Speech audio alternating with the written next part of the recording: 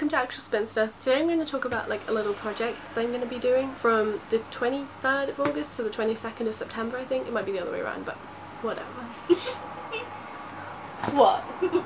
Might be the other way around. Yeah, you know, like the 22nd of August and the 23rd of September. Oh, I see. I think you meant, like, you know, from the 20th of September to August. I was like, I don't think it can be the other No, way you're around. right, you're right. No, I think it's good to clarify. The project's called Virago season because it'll be happening during Virgo season, and the idea is to read virago classics. We got there. Not just classics actually, but like virago published books, which are generally women's publisher. So yeah, I'm making this video because it's kind of like, I guess, a TBR of sorts, but I also kind of want to say, like, if you want to join me during Virgo season doing this, then like that would be lovely. But yeah, I did originally think that this was going to be like more of an event, but I just don't have like spoons to organise anything really, so it's just very chill.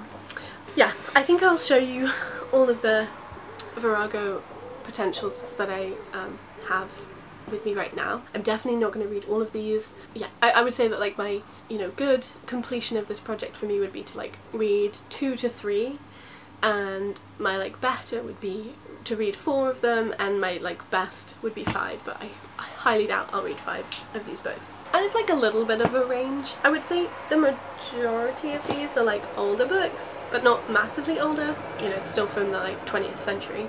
So I have Bid Me to Live by H.D., which I have started reading, and this is like something I would really like to finish. And yes, it is in the Virago Modern Classics edition. I think it was published in the 1960s and it's set in 1917, or like during the First World War. I also have Rebecca by Daphne du Maurier, which I would like to finally read. I also have Frost in May by Antonia White, which has this like really beautiful cover and is pretty short.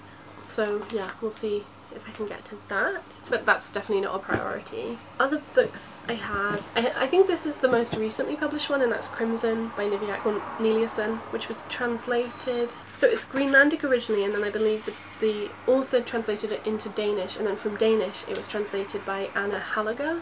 I think that's correct, and this is definitely a priority. I'll like go through the actual priority ones after I finish.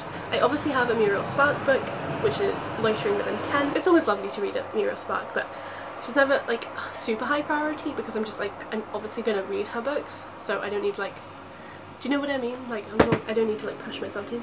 Then we've got Black Narcissus by Rumer Godden, which I think I talked about briefly in my 1930s reading vlog, that I had like hauled it there or something. Then I've got, I think this is Angela Carter's like debut novel, and that's Shadow Dance. Like 2 years ago now I got really interested in reading this, and then I didn't, and I think you do kind of have to be like in the right mood for Angela Carter, but you know, it can be interesting, and it is also pretty short. And then I have both of these books I've had for a really long time.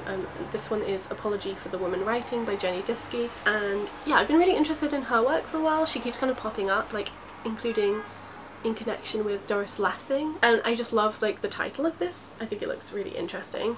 And then I have The Group by Mary McCarthy, which I did actually pick as my TBR choice for August.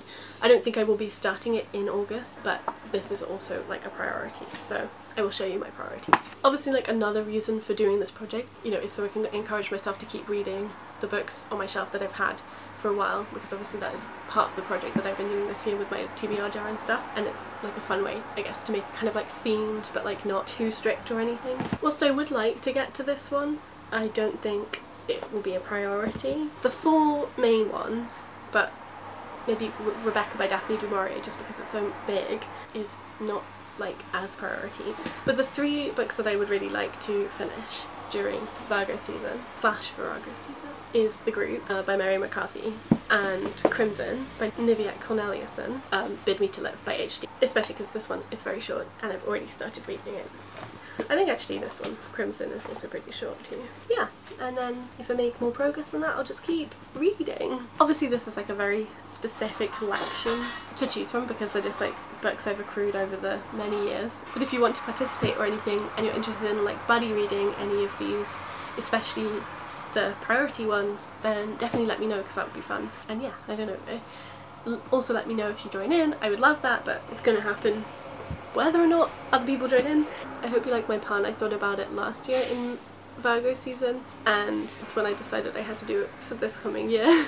But I obviously had run out of time to do it last year, so I had to wait a whole year. I hope you have a lovely day when you're seeing this, and I will talk to you when I next talk to you. Bye! We could try and sync up, like I'll make mouth shapes and you can speak. Oh my god. Hi, welcome to Actual Spinster. We do it again?